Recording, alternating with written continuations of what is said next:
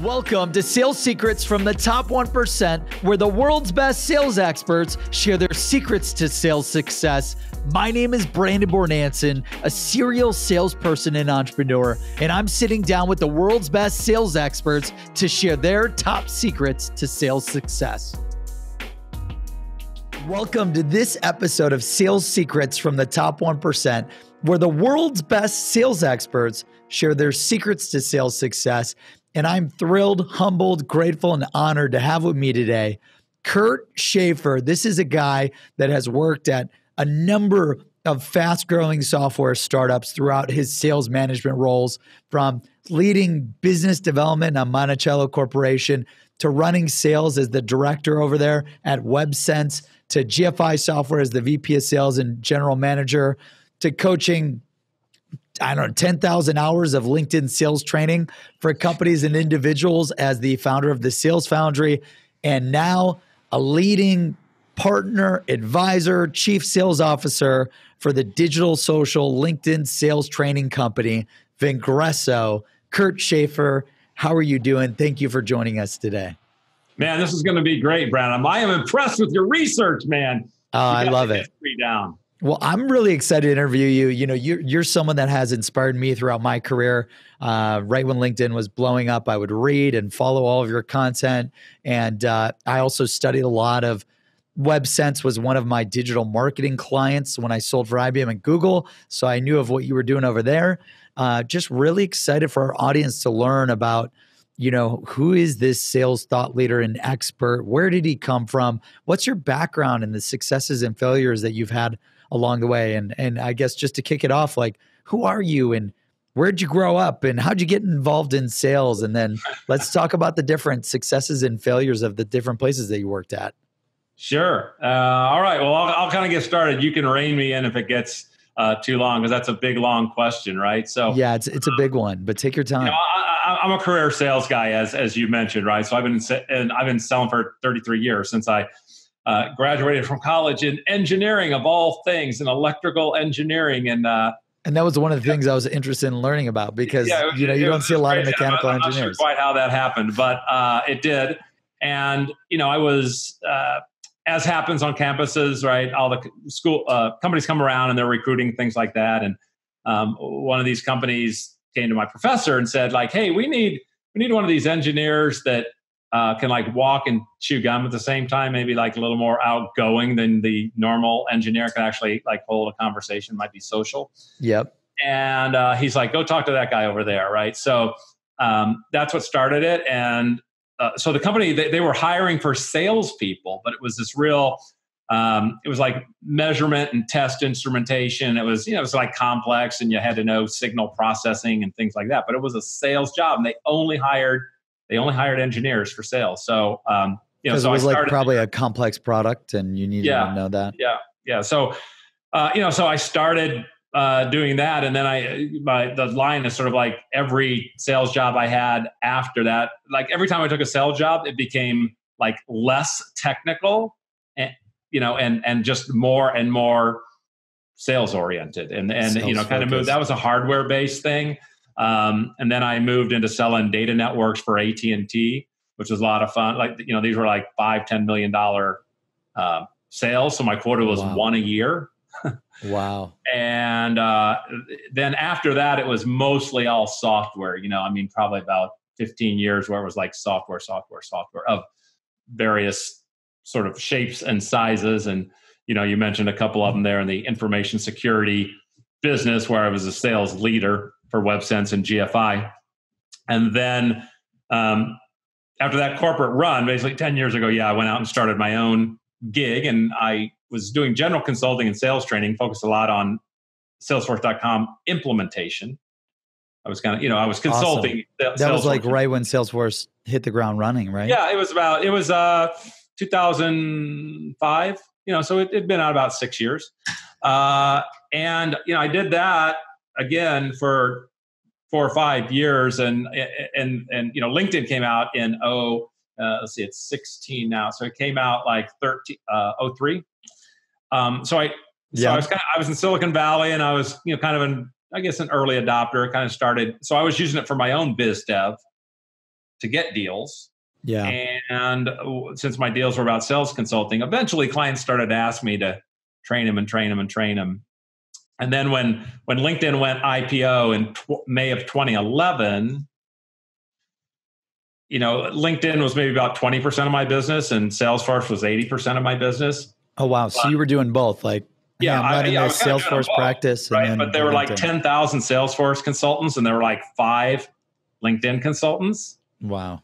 So I kind of said, I think I'm going to I just went all in. I pushed all my chips in on LinkedIn in 2011 when it went public. And then, that's pretty much all I've done since then. And then, as you mentioned, 1.5 years ago, merged with 3 other co-founders that all had their own digital selling businesses, and we formed Vengreso. So there I am. Wow, that's amazing, man. So what made you decide to leave mechanical engineering? So it's an easy answer to that. So the summer, I actually went to grad school for it, of all things, which is like even crazier than doing undergrad in engineering. So the summer between getting my bachelor's and going to grad school, I had like a 4-month internship at a big electronics company. And, if you're a 4-month summer intern, you're not doing too much kind of a business. Right. But on one of the projects, they had me send down the special project, and they're like, oh, that's a really complicated thing. You need to go talk to Gil. He's the expert on this area. Gil's the guy. Gil, go down. He's like on the 3rd floor back in the corner.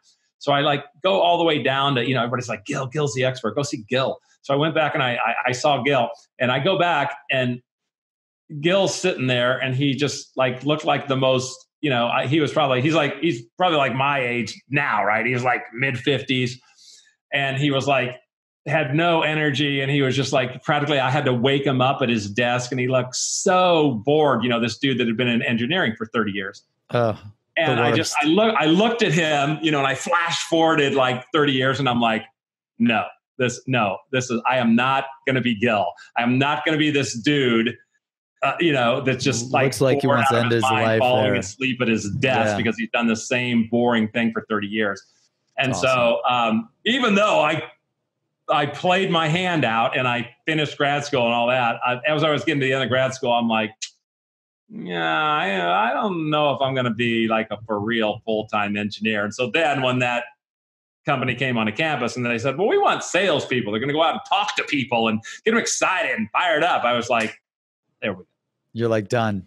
Wow. And then with the AT&T gig, so the $5 to $10 million, did you do the AT&T work for the data management like right after that? I mean, that was the extreme in terms of selling big tickets for my career. That was the extreme, right? So, I just remember my VP of sales when he hired me. He basically was like, okay, here was his secret to sales success, right? Okay. This is what he said. He said, Let's look, hear it. He said, this is the way this business works, because it was such a big ticket sale. He said, this is the way it works. He goes, 8 figures almost. Start the year. He's like, start off the year with 12 prospects, right? So you only got 12 target prospects. Yep. That start the year with 12 prospects. Qualify them, talk to people, have blah, blah, blah, blah. He said, after the first quarter, drop half of them, right? Like you got to figure out which 6 am I keeping, which 6 am I dumping. So spend the first quarter of the year, because the sales cycle was like 12 to 18 months. So he said, so pick 12 to start, work them for 3 months. After 3 months, decide which 6 you're going to flush. Now you got 6 left. He goes, now you work those 3 for another 3 months, right? Doing all your stuff, blah, blah, blah, blah, blah. At the end of that 3 months, flush another half. Now you're down to 3. He said, now you got 6 months to close 1 out of the 3. That's the game. That's how you win it, with this thing, because my quota was 1. High ticket. Yeah. My quota was 1, so it was kind of one of those deals. Like if you got 1, you were golden. You got 2, you were like, you crushed it. You crushed it. Right. And you got 0, steak knives. Yep. Would you get fired if you didn't bring anything in there? That's got to be so stressful. I mean, I've done high ticket at IBM Interactive, and then selling for Google, it was more 6 and 7 figures, like not like 5, 7 mil. Yeah. I remember just doing the multi-million-dollar, like $5 to $10 million deals. I was always stressed out. Yeah. Because they're just so long, so many players. Yeah. There's so many things that kill deals that are out of your control.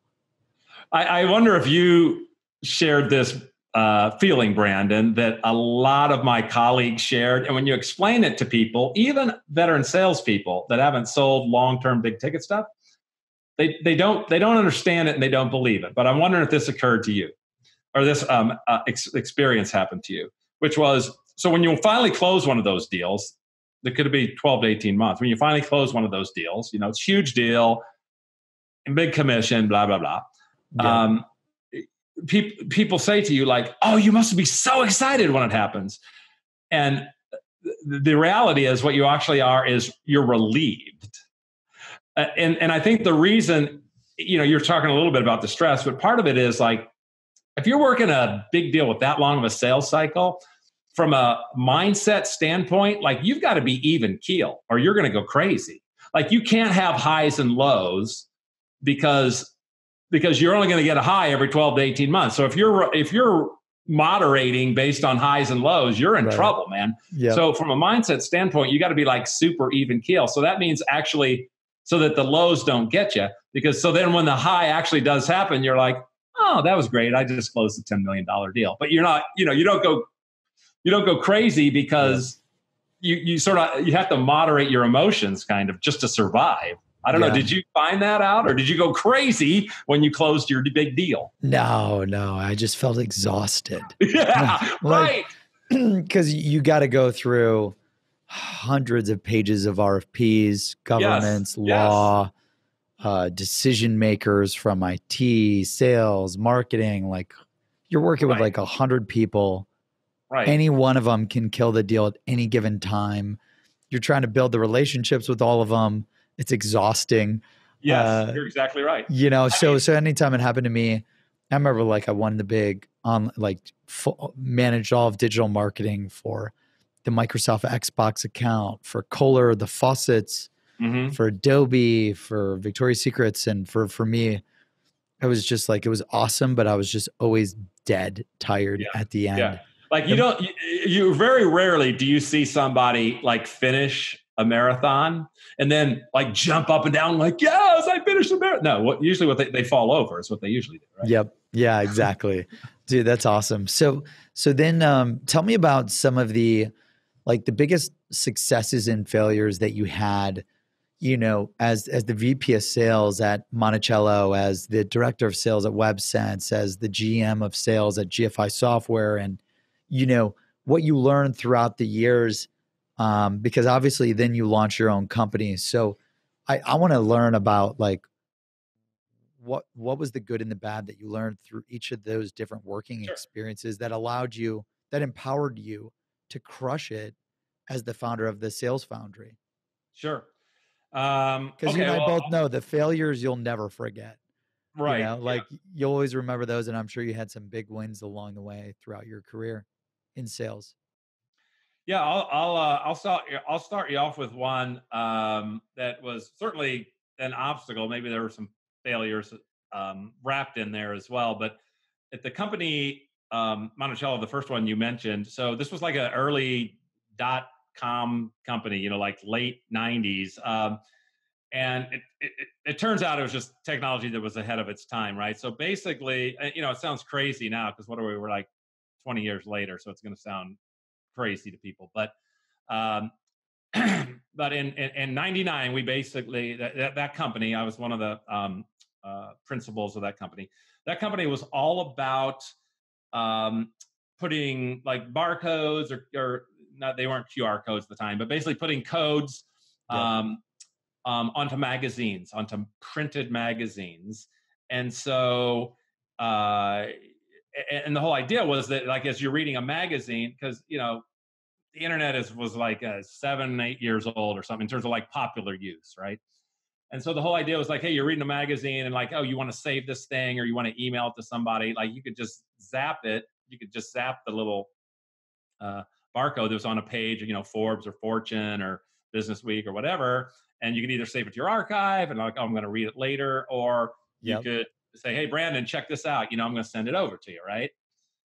So, but the big problem there, I guess I guess the failure would be failure to recognize everything you need in a system solution to make the deal go down.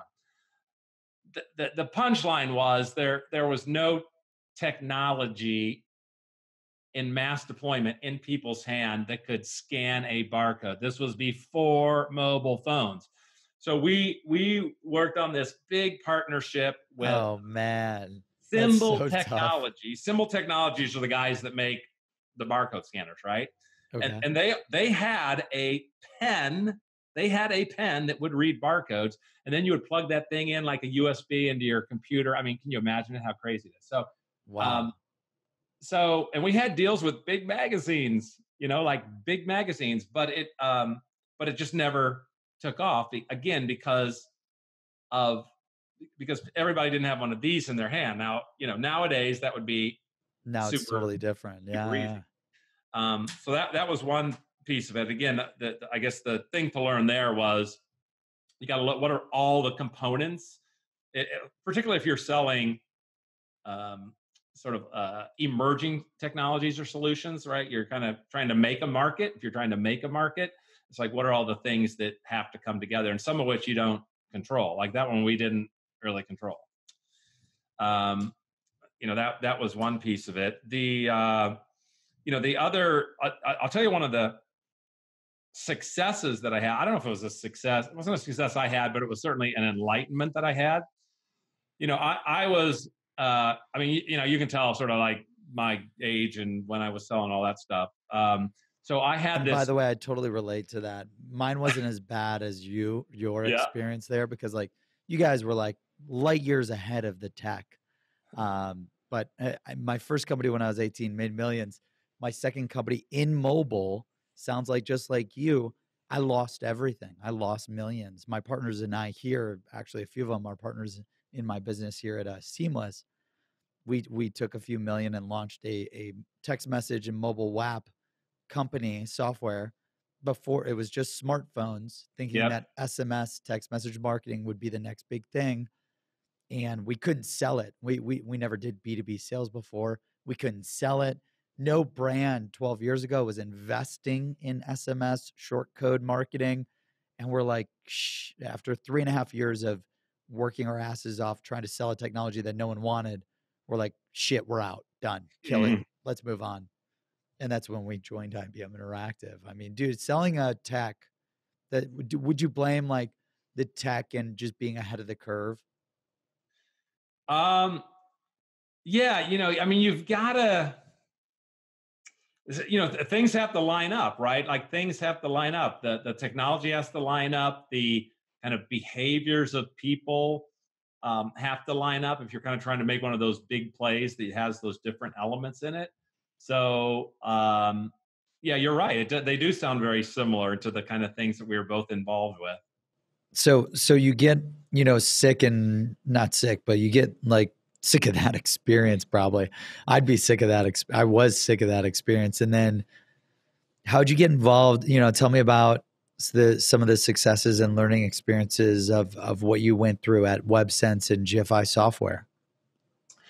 WebSense, I think, was like one of the fastest growing companies at the time, right? WebSense internet was security. Like I was there in what I call the value creation year. So it had just gone IPO like 6 months before I came on, and they were so they were staffing like crazy, right? Because they had the public money, and they're like, let's build up the sales force. Let's go on the accelerator. Let's go. So I was part of the go team, and in I think 2004 when I joined it, it was like the 10th fastest. It IPO'd in 2004, so it was like the 10th fastest growing company that had IPO'd. It was like the same year Google IPO'd and all that stuff. So it was a high flyer in the early 2000s, and information security, as you said, right, web security stuff, and. I think my biggest lesson from that experience, I was there 4 years. My biggest lessons from that WebSense experience was the power or the value of segmenting the sales force into specialties, right? So it was a SaaS product. It was a subscription-based model, right? A SaaS business model. Yep. And the first year I went there, each salesperson had a little territory, and they sold, they sold small business, medium business, huge enterprise businesses, and handle renewals for that territory. So they did everything. They did everything. Yep. So the second year I was there, we said, hey, we need to segment that, because renewal is really, it's so different psychologically than new business. Totally different sell. Let's than separate hunting. renewals from new business, and we'll kind of get them all spun up and ramped and trained and skilled. Each one of them will make them kind of specialists of those two things. And everybody's like, okay. So we did that. And, it worked great. Like, sales went up like 50%. Everybody's like, great, wow. Especially great. Focus. That's amazing. In. Just from separating new business from renewals. Yeah. Yeah. Now I'm going to test you. Right? So I've got 2 more years to go when I was there. What do you think we did the third year? And what do you think we did the fourth year? I would say probably continue to double down on segmenting. Yes. Continue to segment different business units to target the different personas. Yep. I'm never the smartest guy in the room. Mostly on size. We segmented mostly on size. Okay, company cool. Size. SMB, mid, and enterprise. Yeah. Mm-hmm. Awesome.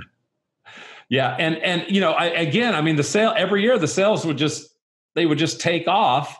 It was the right product for the right time, but that segmentation. You just took all these people and you're just like, dude, we're going all in on this group. You're all in on SMB. This group, you're all in on mid-market. Yeah. Would you also segment by not only size, but industry and persona, or no, just size for the software? The only industry we segmented by then was government. Because government was sort of a different bird to sell into government, sell security into government. Absolutely. So government got tough sell. Government got its own kind of breakout group. That's like another long sale, your AT&T days, man. Right. It is a long sale. Yeah, right. It's all your compliance and all your, contracts and all that stuff. You know that. Brutal. Okay. So you segment, and what's cool, so it sounds like you didn't try to do super specific industry personas. It was just SMB, mid-market, enterprise. We'll sell to any industry at those sizes because our service can help all of them. Yep. And that took you guys from the 250 to over $1 billion. Mm-hmm. Yeah, exactly. That's exactly right. I call it the value creation years. Our CEO used to say, people say hey, you were mentioning buying personas, right? And people used to say to them, he'd be on an analyst call or something, and people would say well, WebSense, who are your customers? Because it was web security software, right?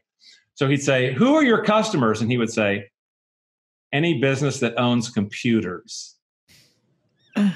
Oh man, that's awesome. That's a huge total addressable market. It's a niche market. Wow. That's amazing, man. So you just kept working through that. Okay. So what was one of your biggest challenges or learning opportunities there, if you can recall? Probably the biggest challenge for WebSense, because WebSense was the market leader in that space. A relatively small company. It had started up in the late 90s. So it was a startup, only 7 or 8 years old at that point. But, it was knocking heads with the Symantec's, the McAfee's, the Trend Micros, Computer Associates, big players that just, so WebSense had the premium product in that tiny little niche, and was a lot more expensive than everybody else. So, our biggest challenge was really defending market share at a premium price point from all these other solutions that were, sort of good enough. It's like, hey, we're 80% of what WebSense does for 50% of the cost. And people would say, that's good enough. Right. Yep. So that was the challenge. And so, And you may have competed with my father. My father was took CA Technologies from a startup to over $1 billion. So oh, really? Maybe you guys battled a little CA bit. CA was in that game. Absolutely. Yeah, man. that's awesome. That's how I kind of first got into sales, was that data management and internet security play. Yeah. You know it then. So yeah, that was the biggest challenge there, is just always, that's just continuing to reinforce value. And I can remember specifically one of the things we did was, anytime anybody buys software, they use like 10% of it, right?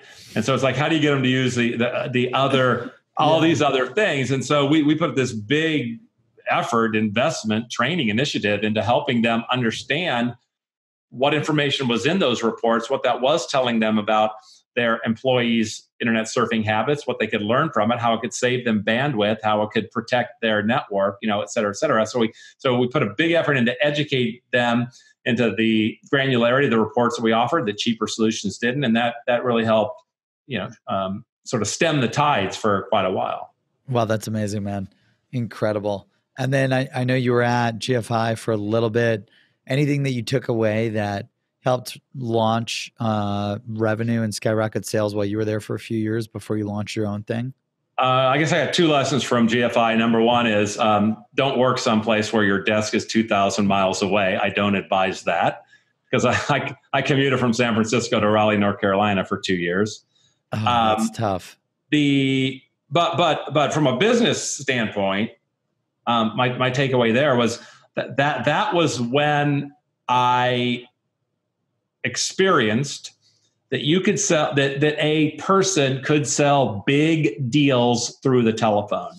Awesome. I'm an old school guy, and I was an outside field rep, and I had this thing locked into my brain that if you're going to close a 6-figure deal, you got to go out and meet them and look them in the eye and take them out for a steak dinner and, blah, blah, blah. That's the way I grew up selling and was used to it.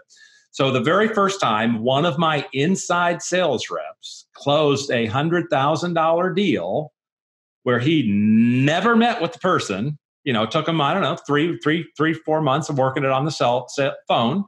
It was all the phone. We didn't even have Zoom back then, man. It was just, it was the phone. Yeah. Probably dialing. Telephone. Yeah, man. It was like, here. Not digital dialing. I got some old school for you, brother. Oh my gosh. I literally haven't seen a phone in years, man. I haven't seen like a normal phone in years. That's so funny. That's going to go in the, what's that museum? The historic museum? I don't know. Is this going to be the thumbnail that you're going to put when you post this on social media? Yes. Oh my gosh. Hold that up. I got to get that in a picture right now. Oh yeah. Awesome, dude. That's money. That is money. But yeah, so that was the lesson there, right? Just you could sell 6 figures. If you think of the macro trends in the business we're in, it's all obviously, outside expensive field salespeople. It's all shifted to inside sales. You look at things like AAISP, American Association of Inside Sales Professionals, exploding over the last 10 years. It's all just the inside sales driven, people sitting at the computers and on their phones, and they're on their computer and they're on LinkedIn and they're using Seamless, and it's like super efficient, right? It's super efficient. Oh yeah. They're using your LinkedIn strategies. They're using the sales leads platforms like Seamless or anything else out there. Yep. And you're able to sell 6 and 7-figure deals now without seeing someone, exactly. Which is nuts. So you learn segmentation is critical. You learn how to sell over the phone 6-figure deals. You learn you can't work remote, or it's difficult to work remote. And then you launch the Sales Foundry. Tell me about, how you helped companies implement all this social selling expertise and strategies and best practices, and how you acquired all these 100+ customers. And then I'm pretty sure you joined 1,000 different sales organizations. I remember seeing stuff like, Kurt's at the Sales Velocity. He's at the Sales 2.0. He's at the InsideSales.com. He's at, CRN. He's at the commercial realty. Dude, you were everywhere. Yeah. Well, and I mean, part of that was, I guess, in person and for real and legit and like old school type. And some of that was just online presence. And it appeared you were there, or you were tweeting about it like crazy, or posting on LinkedIn or something like that. That's a growth hack right there. Right. Yeah. So, or you went on vacation for a week and you just queued up your social scheduling, so it appeared like you're still everywhere. Meanwhile, you're like sipping a Mai Tai on Waikiki Beach. So, all of those things come together. It's just, sales has always been about networking. Online is just another part of networking. And I think in most instances, the new thing does not replace the old thing. It just augments it. And it's one more avenue that customers go to. And if you want to meet those customers that are migrating to that new channel, then you got to learn that new channel. It's as simple as that, I think. No, that's incredible. And tell me about, we didn't go over any of the successes or failures launching that company, before joining Vengreso. Yeah, dude. I mean, you learned a lot and then you launched this thing. So how'd you grow that? Like, being the founder for 8 years, right? You ran that company for 8 or 9 years. Yeah. No one can run any company for 8 or 9 years in San Francisco, where everything's so damn expensive, without having probably a lot of success and challenges. Yeah. What were some of the things that you encountered there? Well, I'll say one of the biggest challenges probably was, I live like an hour outside of San Francisco in Santa Rosa, California, which is that's up in the wine country, right? Yeah, I hear it's beautiful out there. I should show you my backyard, man. I'll pull up my backyard here, right? So, so it looks like this. Is this a real picture of your backyard? Because that'd be awesome. It looks like this. No, this is not actually my backyard, but this is like what I drive around. I mean, this is kind of like what it looks like. And what so I drive you just around. Like pull over whenever you want a glass of wine. Do you just pull over and like squeeze it? Yeah. Some grapes in there.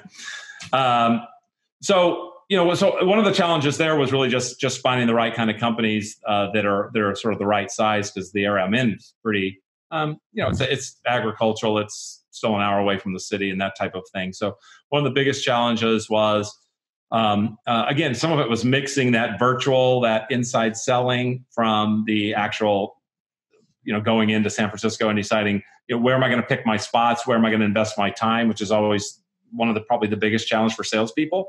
They're figuring out, like, how am I investing my time on this particular deal? Is it going to pay off? Right. Because you were selling something that anyone could buy.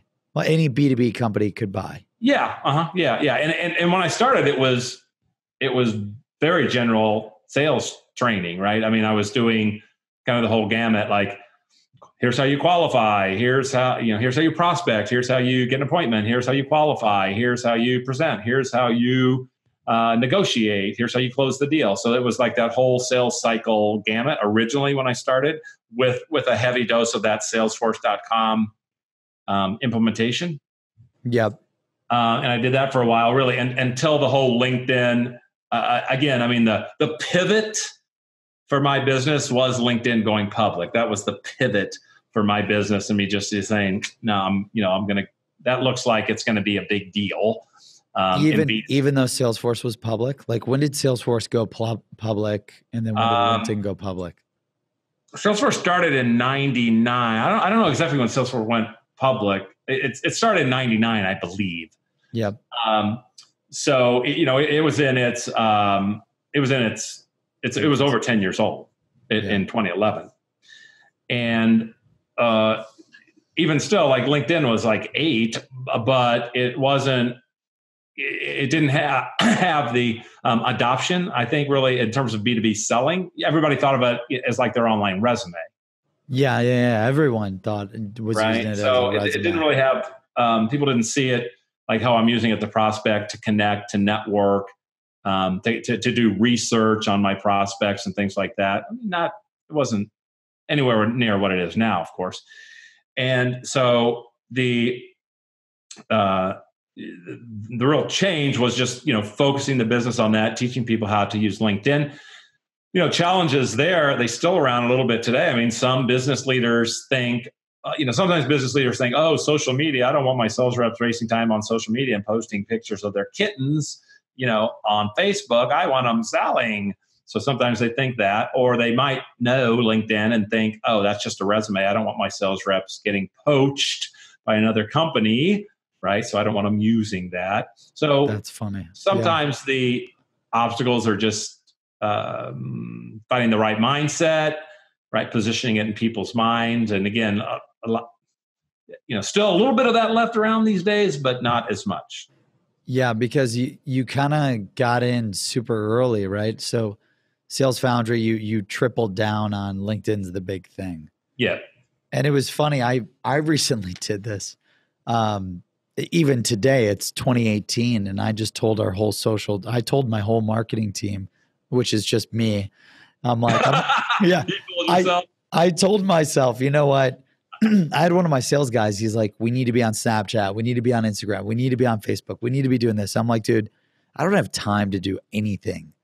We're only going all in on LinkedIn until I get to 1 million followers. I don't want to spend another ounce of energy, time, effort on anything. Anyone wants to find me on LinkedIn, period. Yeah. And our business blew up. So, is that the same that happened for you when you were, all right, I'm done with Salesforce consulting. I'm going all in on LinkedIn. Yeah. Because it was also newer. And as I mentioned earlier, there were not anywhere near the amount of competitors, right, that could provide that service that were up to speed on it. So, in that case, if we go way back to our interview and we were talking about our shared struggles of getting the market timing right with our kind of technology solution. Right. In this case, I think I guessed right. Dude, you guessed right. And that was another thing, like with luck or with the market.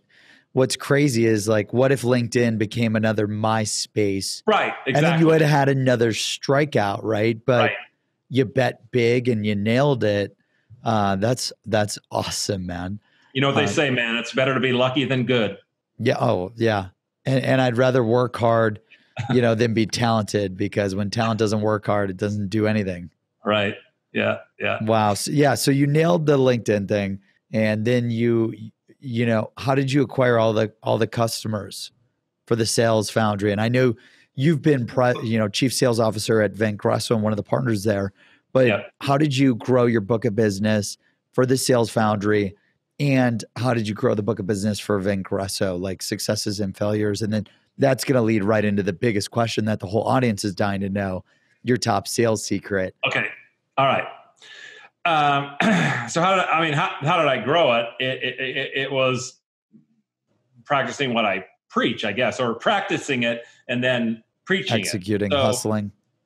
LinkedIn, social, selling, all those things. It's primarily a lead generation value, right? I mean, I've been selling 20 years, so I knew, and a lot of our clients say, they say this to us all the time. They're like, hey, you know what? Our salespeople, once they get going in a sales conversation, once they get started, they know how to qualify and present, pitch, differentiate from the competition, negotiate. Yeah. Like once they get going, they know how to do it. But the hard part for many salespeople is starting the conversation. How do you get in the door? How do you break through the noise? How do you, identify and connect with the right person?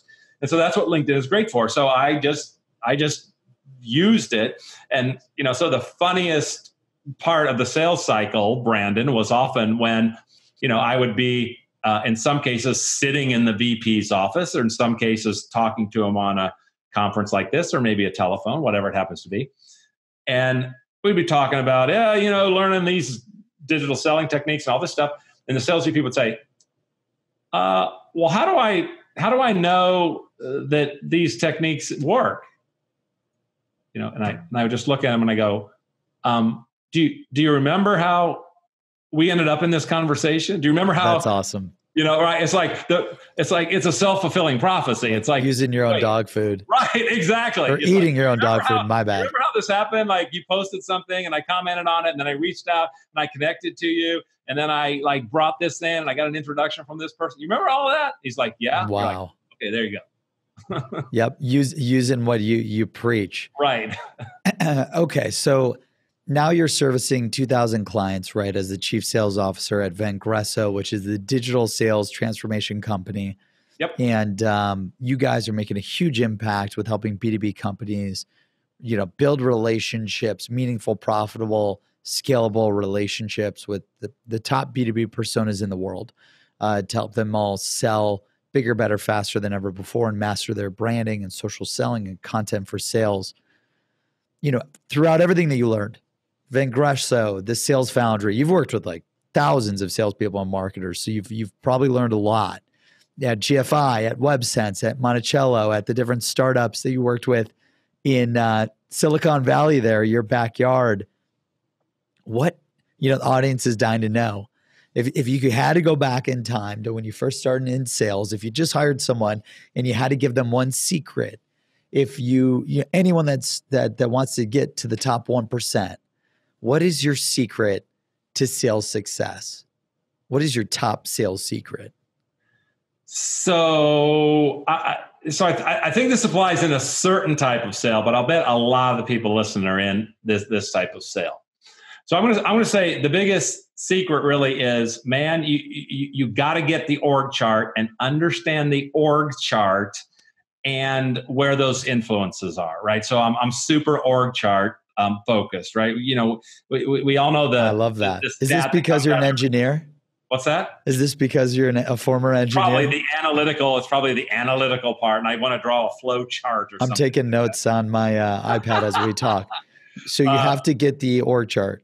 Yeah. I mean, you have to get the org chart and understand the org chart, right? I mean, we all know the statistic, and it goes up. The number goes up every year. The average number of people that are involved in a B2B buying committee, right? The last time I saw the stat, it was 6.8 people. So if you're not covering those bases, any one of them can blackball you and thumbs down, and the deal does not go down, right? So you've got to, you have to understand, well, who are those people? What are their influences? And again, it's not, this is not like some new modern digital thing. This has been true forever.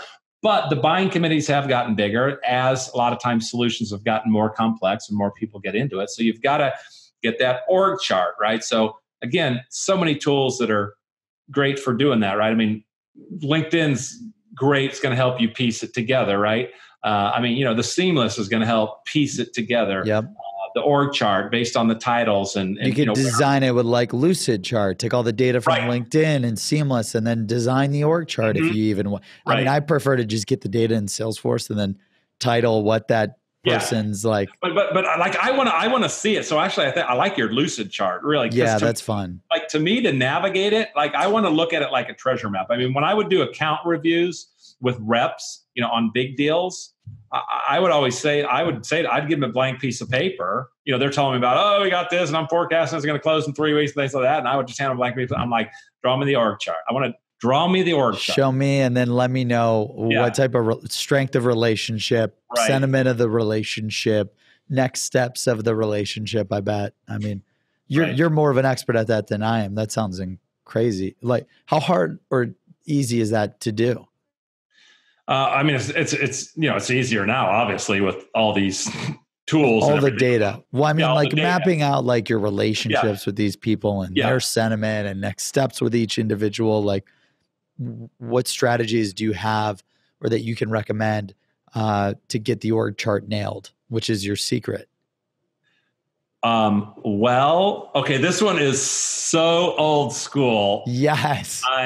This one Dude, is you're bringing so old school back. This is totally old school. And I haven't even thought about this in 20 years. So I love how you hesitate. This is going to be our next. Oh shit, I'm going back. Business, Brandon. This is going to be our next business. We got to figure out how you can do this technique virtually. Okay. But this, when I was selling for big deals for AT&T and the org chart was so critical, this was my sales secret. And this is what something my VP taught me. Okay.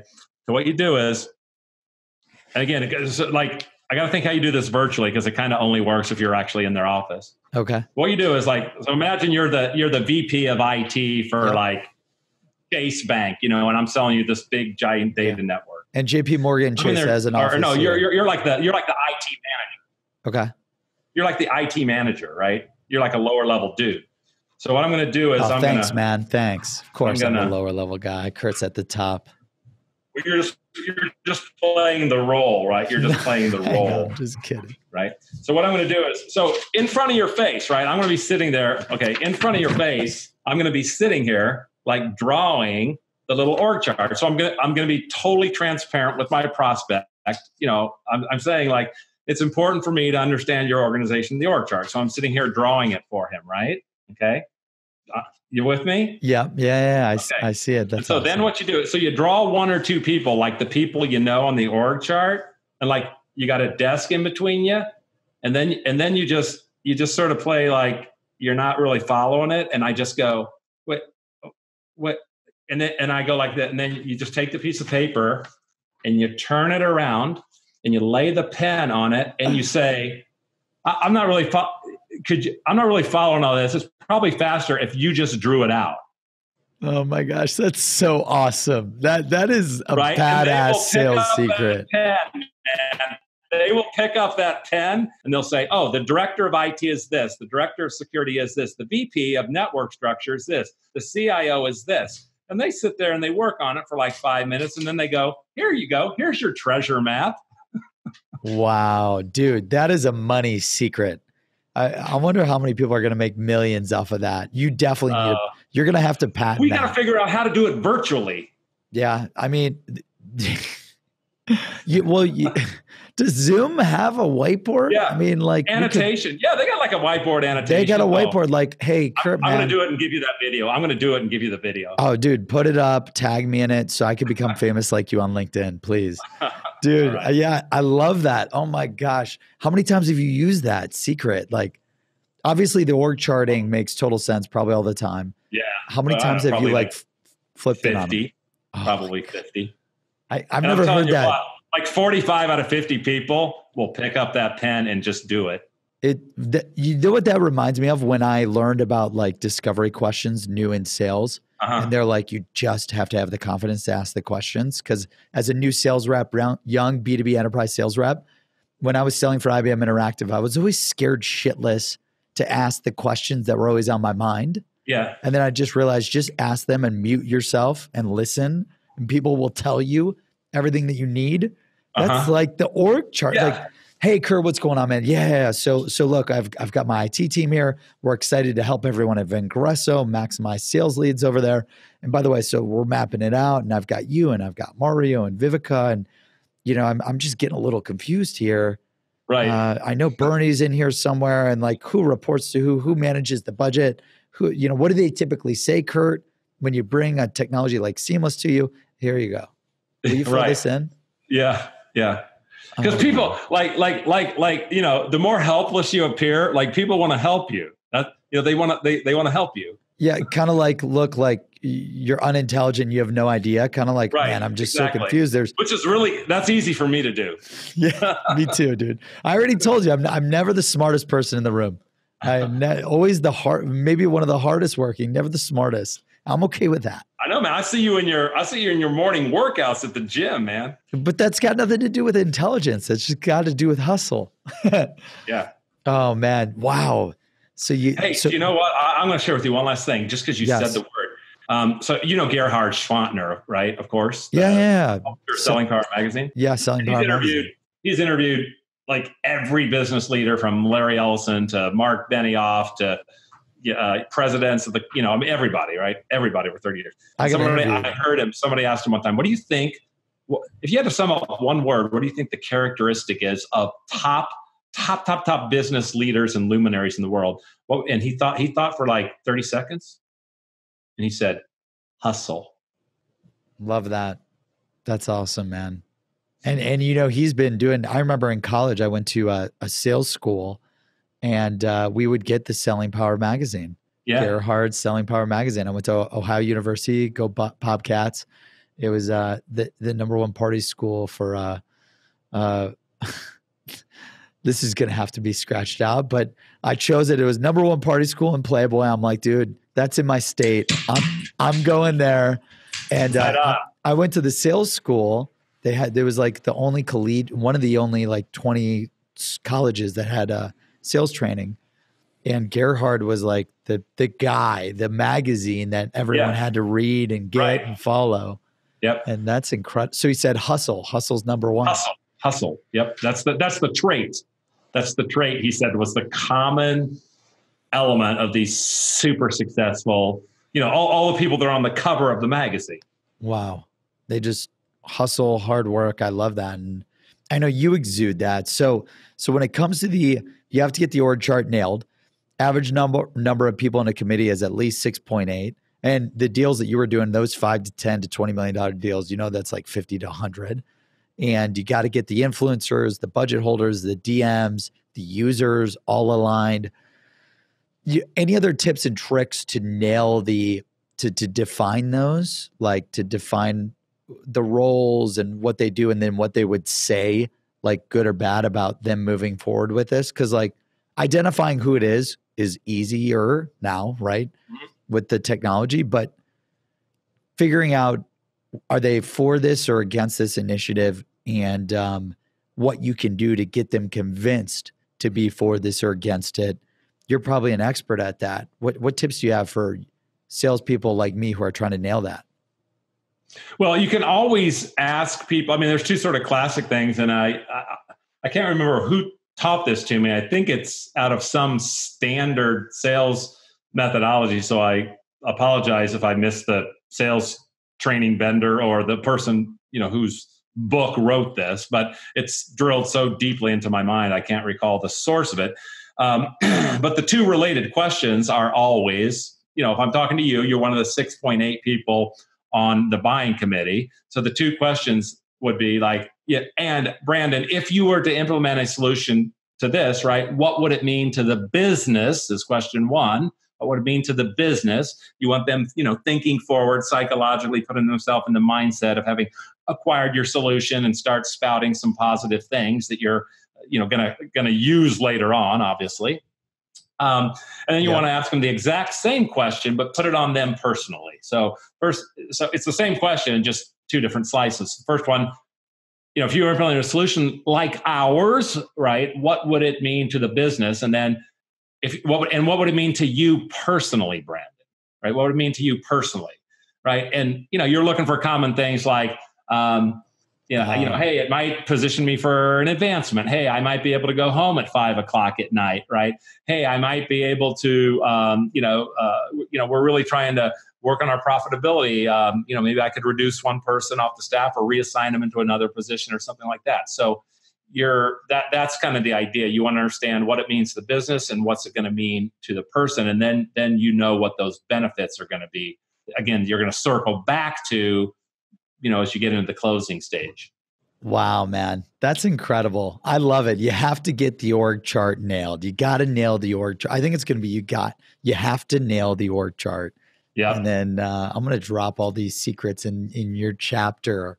Right. It's going to be hard to get people to visualize writing half of it down, acting like you have no clue. Send you a little image, man. Yeah, shoot me an image. And I love the picture of you on the telephone. That's amazing.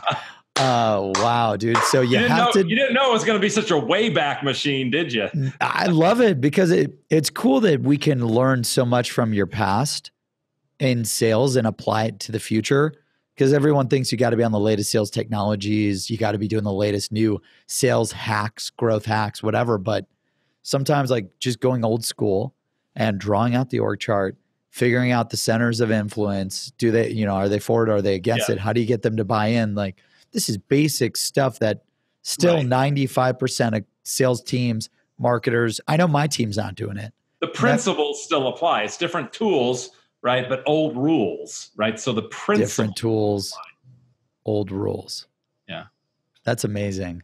Well, Kurt Schaefer, wow, man. I am just so humbled, honored, grateful to have you on Sales Secrets from the Top 1%, where the world's best sales experts share their secrets to sales success. Kurt, if people want to learn more how you can help them win new biz and digital and increase their success with digital selling and their skills and LinkedIn and everything that you have going on, where can people connect with you today? Well, I'm on this social network called LinkedIn. I don't know if you've heard about it yet, Brandon, but they can find me on LinkedIn at Kurt Shaver, or go to my company website at vengreso.com, Vengreso. Vengreso.com. Awesome, Kurt. Well, thank you again so much for your time. And actually, hold on. We got two last questions. Yep. One, what do you think about, we're launching a reality TV show on LinkedIn. If you haven't seen, we've been just live vlogging and doing the reality TV thing. Yeah. Are we crazy? No, I love it. I don't know why it took so long to get to LinkedIn, really, when you think about all the other social networks that have their stories. And then I saw you rapping in your car. I thought you were driving in your car last week and you're like singing the song. You're like, I'm getting so pumped up. Blah, blah, blah. Yeah. No, I mean, to me, it's like, it's a natural, right? Because it's that transition from reality TV into social network stories, which your Pinterest and your Facebooks and everybody else has, right? And so I think coming into LinkedIn, it's an absolute natural. Yeah, that's awesome. Credibility and that cadence and the regular period, and people, you're establishing a brand, and they know what to expect. I think it's brilliant. Yeah, it's funny because I never got a lot of value out of the other social networks, because I'm a guy, probably, in guys like you people like you have inspired me. Like, I'm all 24/7 business. I don't care or follow anything else. 5 a.m., 10 p.m., like even on the weekends, like I'm always just studying, strategizing business. Everything I do is all about business. And like, I never had any fun on Facebook or on Twitter, because it's like, I just don't give a shit about the noise. All I care about is business and growing business and helping businesses grow and helping business people crush it. And I was like, dude, everything we do, we talk about sales 24/7. Let's just record it and share it. A lot of people will like it. A lot of people will hate it. And let's just see where it goes. And I try to learn from people like you who are LinkedIn experts every day of the week. You and Mario and Vivica and Bernie have taught me personally and my company at Seamless.AI so much. And we're like on a scale 1 to 10, a 1 out of 10. So we're like still reading Vivica's book from 10 years ago, LinkedIn, an hour a day. And like, we're just like trying to skill up because we're so behind. But it's a lot of fun learning from experts like yourself. We really appreciate it. And then the last question is, two people that we have to interview. And no one, people have brought up Gerhard before, but no one said, dude, you got to interview this guy. He could be one of them. You get to pick two people outside of you and your team that we have to interview for the book. Two people for sales secrets, right? Sales secrets from the top 1%, where the world's best sales experts share their secrets to sales success. And make sure, while Kurt's thinking, order a copy. Have you had secretsalesbook.com. You want me to start rattling off names? Yeah, just throw out like who comes to top of mind that's like a sales badass. Have you had Mark Hunter on? Oh, no. I'm a huge fan. We definitely have to get him on for sure. Yeah. So Mark Hunter's fun. Oh, a guy that would just be a riot. Do you know Kenny Madden? Yeah. Yeah. I know Kenny Madden. Yeah. He actually worked here for a quick stunt. Is that right? Like for like a month, but we were having him work remote, and he just couldn't dig it. So yeah. I mean, that's what I was thinking. In terms of like just different like styles, like personalities and things like that. And let's see. Oh, I got somebody now. Do you want somebody that like? Do they have to have like a big brand that people like know, or do you want somebody that's just like a killer salesperson? Killer Okay. Or big brand, doesn't matter. Okay, so this person is like a killer salesperson, and she doesn't have a big brand because that's not her goal. She's like building a company and being super successful at the company, awesome. But she's not like into this thought leader, I'm writing a book, speaking kind of a thing. But I would say check her out anyway. So her name is Sarah Scudder. Okay. Right. Look her up on LinkedIn, Scudder. And this woman is just like, she's like She's like, okay, this is my description. She's like the millennial female Richard Branson. Oh, whoa. Huh. Interesting. What does she do or what does she sell? She, I think she's like owner or president of a company that at the end of the day produces mostly like printed material, like the roots of her company are printed things, but the company has this like super high tech way of sort of like procuring and ordering and all this stuff. So it's sort of like a whole ecosystem. And their business model is like they're going to go to McDonald's, or like they sell somebody like McDonald's as their customer, and then all like 50,000 franchisees go log on, and they're like, you know, I need 50,000 logo placemats. I need 8 stickers for the window. I need 50,000 napkins. I need so it's kind of like this whole big e-commerce online ordering type of thing. But I would say, but don't even pay any attention to what her company does. Yep. Yeah. She's just a game changer. Like her brain, you know, you're talking about business. You're thinking about business all the time. Yeah. Always. Like 24/7. You're thinking about business 24/7. She's thinking about business. She's thinking about business 28/7. Dude, I need to step up my game. And sounds like we'll have to connect with Sarah. I'm gonna introduce you guys on LinkedIn as soon as we hang out. That'd be amazing, man. That'd be amazing. Well, Kurt, thank you so much for the time again for the show. This was amazing. You're a big inspiration to many of us out there, and we're excited to learn from you.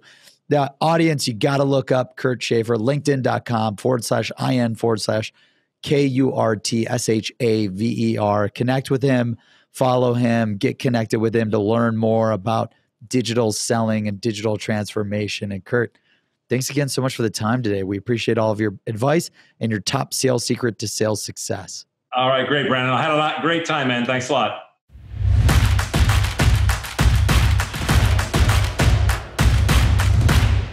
Thank you for tuning into this episode of Sales Secrets from the Top 1%. We release new episodes every Monday and Thursday, so make sure you subscribe on Apple Podcasts, Spotify, and YouTube to never miss an episode.